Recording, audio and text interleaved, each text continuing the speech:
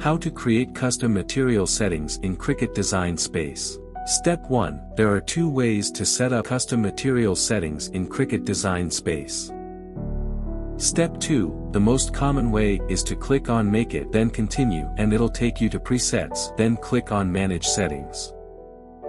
Step 3. The other way is to click on the menu button, select Manage Custom Materials, your machine, and it'll present a list of materials you can cut.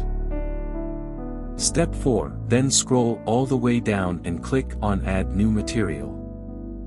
Step 5. Create a new name, then click on Save, and it'll take you where it would be saved automatically.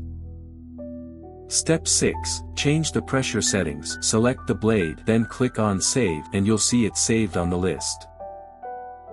For more such help and information, visit us at www.manimaker.com or call us at +1 786 866 5932 +44 020 3983 0480.